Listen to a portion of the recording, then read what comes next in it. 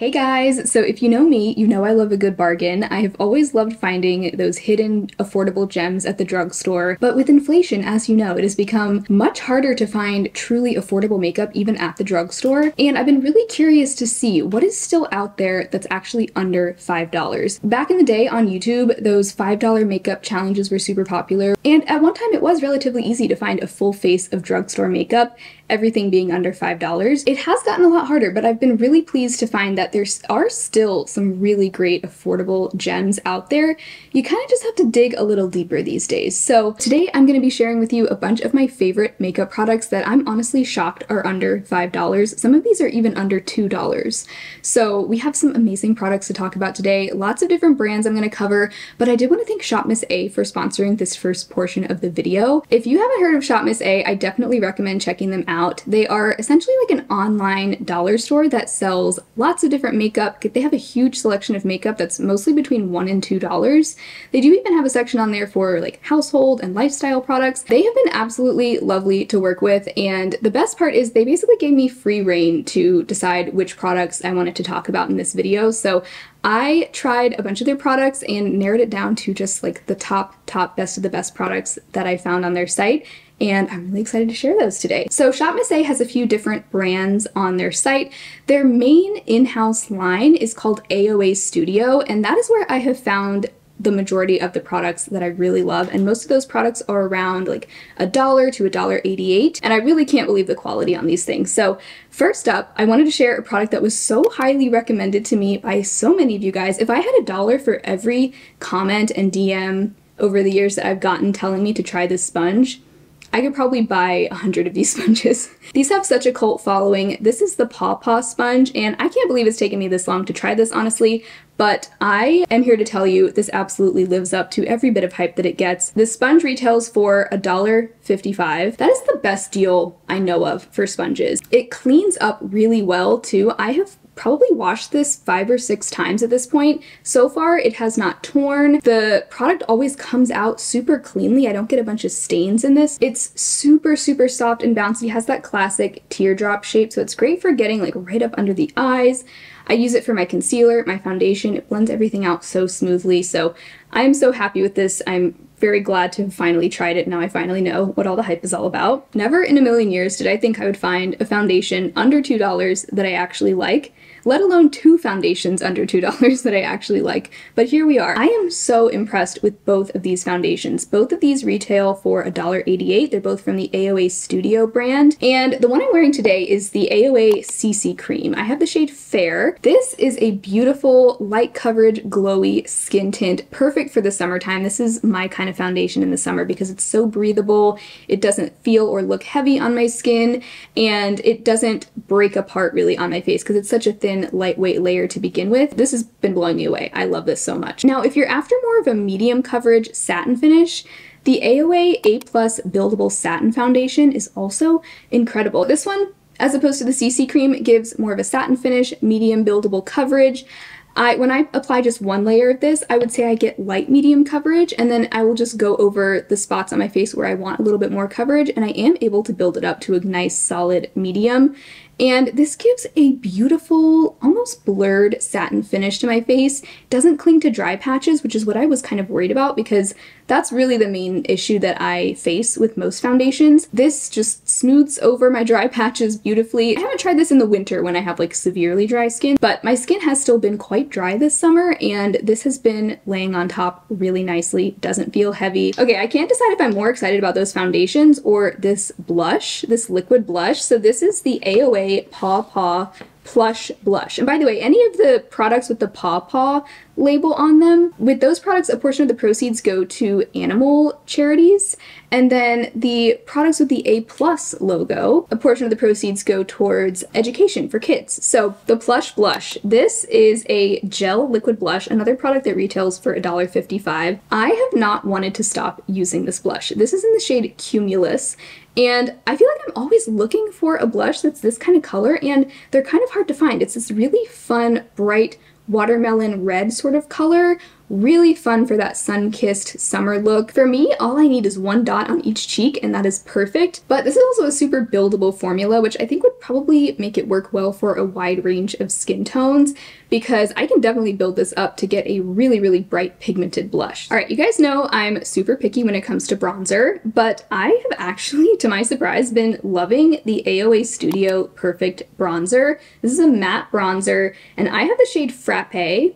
I wasn't sure if this was going to be too dark because, you know, I'm really picky about my bronzer tones, and if it's too deep, it's not going to work for me. This is the lightest shade that it comes in, and this shade actually works great on my skin tone. I like that it doesn't pull orange at all, but it still warms up my complexion, sculpts my face a little bit, and it never looks muddy or just like too dark on my skin tone. So I've been loving this, especially because it is a little bit deeper than some of my other bronzers. Like, just for comparison, because I have it right here, but the Fenty bronzer and In the Sun, you guys know I love, there's the difference. So you can see the AOA one is just a hair deeper, which has honestly made it great for the summer, because in the summertime I do like to go a little bit more bronzy, and this has been perfect. So really pleasantly surprised by this bronzer. All right, and my last Shop Miss A favorite for the video is their magnetic palettes. They're empty magnetic palettes. I have some of my own singles in here, but these are some of the best magnetic palettes I've ever found.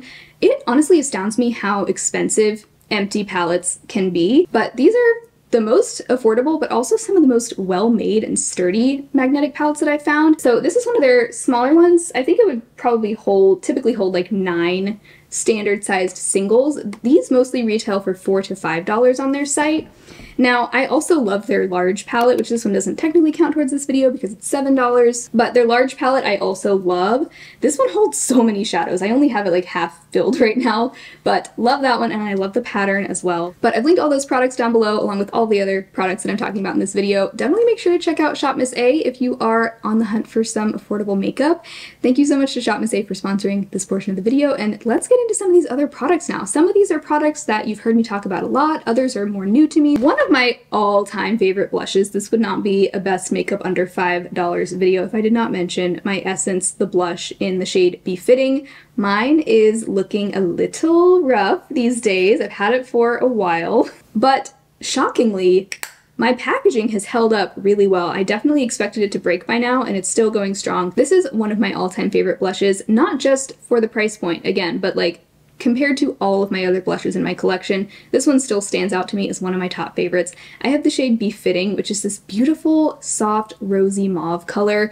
And this is that color, I always say, this is the color that just goes with everything. So whenever I'm just not sure what blush to wear, or I'm not sure what blush is going to go with my look, I just use this one because I know it's going to get along well with anything else I have on my face. It has such a nice, like, soft, velvety feel to it. It blends in so incredibly smoothly. You really can't mess this blush up. Also from Essence, one of my favorite summer palettes is the Coral Me Maybe palette. Of all of the little pocket-sized drugstore palettes that have launched over the last few years, I really think this is one of the best. This is the only shade that I've tried from the Essence line, but this is so perfect if you like those kind of nude peachy colors, and it's only $4 for 6 shades. All 6 of the shades perform beautifully. The mattes are really like, they have that kind of similar texture to that blush, that just really smooth, velvety sort of feel. All 3 of the mattes are really easy to work with, very blendable, very pigmented, and the shimmers are gorgeous as well. Today I just have this shade right here. That's the shade they call Pennies and Dimes, and I have that shade just as a one shadow look today. Just put it all over my lid, blended it up into the crease. Such a pretty peachy bronze, such a unique shade too. I feel like I just don't have a lot of shades quite like that, and that shade really doesn't pull very orangey at all, so you definitely don't have to do a super warm peachy orangey look with this palette. You can, but if you want to stick to a more neutral bronzy color, that one is great. And I also just really love the color selection in here. A lot of mini monochromatic palettes tend to be kind of a one-trick pony, like you can really only get one look with it. But with this one, you can really do a lot of different color combinations. You can go really peachy with these shades. You can get like a softer golden peach. You can do a more bronze color, you've got a deep brown. There's just a lot of versatility within this little palette. I like that not every look turns out the same. So if you are a peachy nude eyeshadow lover, this palette really is a great bang for your buck. Another affordable pocket palette that I find really impressive is from Hard Candy. This is the Hard Candy Moods Monochromatic Quad in the shade Buzz. So this is a really cute yellow quad. I also have another one of theirs in the shade Purr, which is a nice like smoky mauve palette. Really excited to wear this in the fall.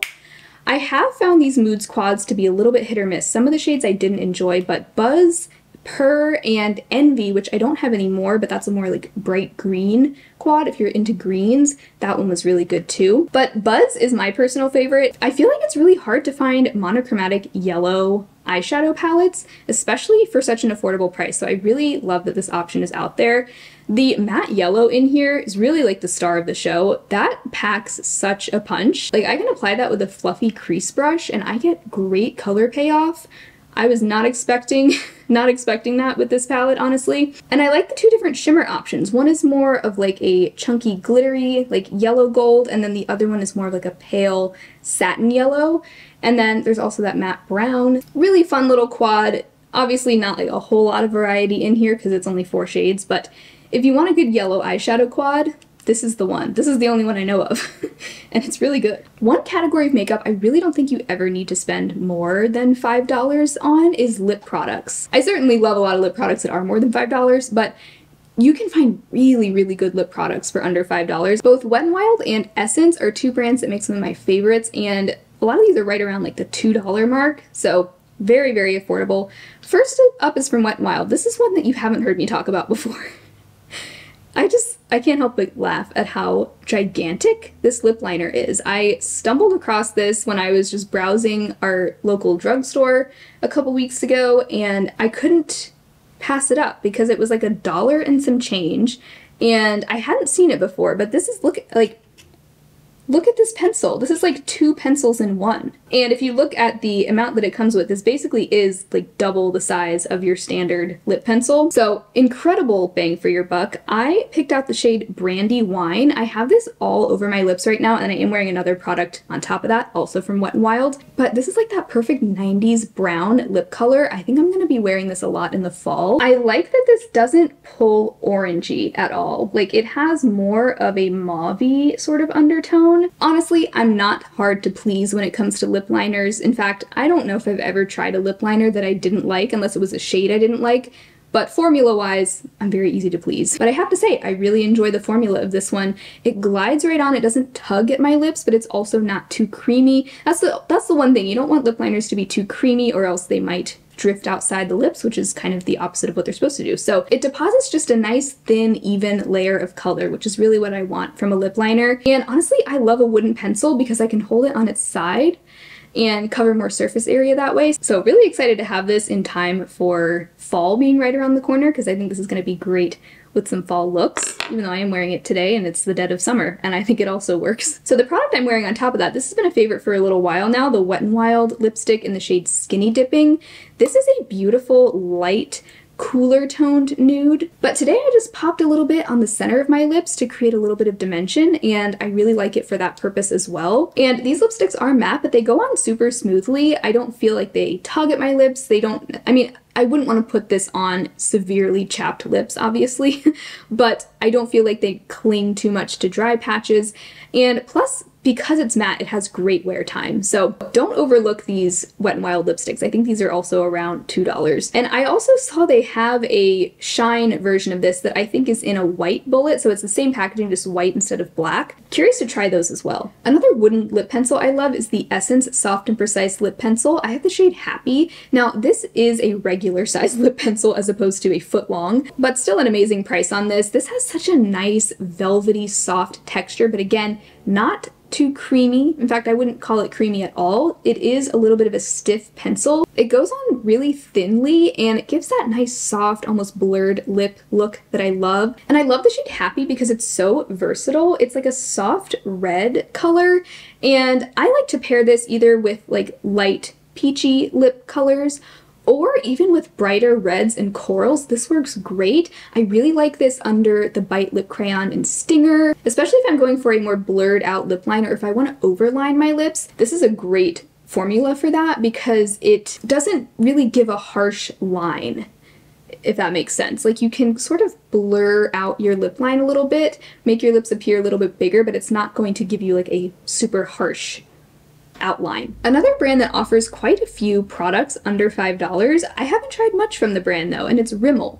But I do have one product from them that I had to give a shout out. I've actually had this in my collection for a while, and it's just kind of one of those products that slips under the radar, but this is a really good black eyeliner pencil. But the Rimmel Scandalize 24-hour waterproof gel pencil is actually an excellent waterproof eyeliner pencil. I have the shade black in this, and I even gave this a test to see if it really was truly waterproof. I swatched it on the back of my hand, and then I went and took a shower, even, tried to rub it off in the shower, and it was still on my hand when I got out of the shower. It had faded a little bit, but I think it's safe to say any amount of moisture around your eye area probably isn't going to make this budge or run. And I like that they call it a gel pencil because it really does almost have the feel of like a potted gel eyeliner, but just in pencil form. It goes on very smooth, very black, and really does have great staying power. I haven't tested this in the waterline because I'm not really a big black liner in the waterline person, but if you're just looking for a good, reliable black eyeliner pencil, this one retails between $4 and $5 depending on where you buy it,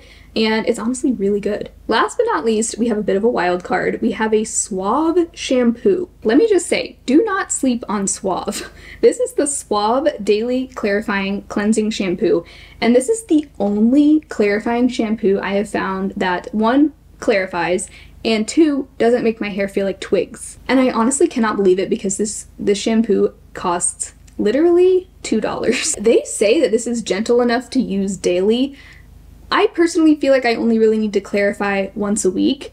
I guess if you just have like a super oily scalp or you just use a ton of products in your hair every day, then maybe, but honestly, I would probably not recommend using this every single day because it does give you that kind of squeaky clean feel that clarifying shampoos give. But as long as I go in with a conditioner afterwards, which I always do, regardless of what shampoo I'm using, my hair does not feel particularly dry. It doesn't feel more dry than it would if I used a different shampoo. So I really cannot believe how good this is. I mean, I've tried more expensive clarifying shampoos, and they always just leave my hair feeling so brittle and dry, even if I go in with like a deep conditioner afterwards. But this $2 shampoo does such an amazing job, leaves my scalp feeling so clean, and I'm so happy I tried this. So those are some of my favorite products under $5.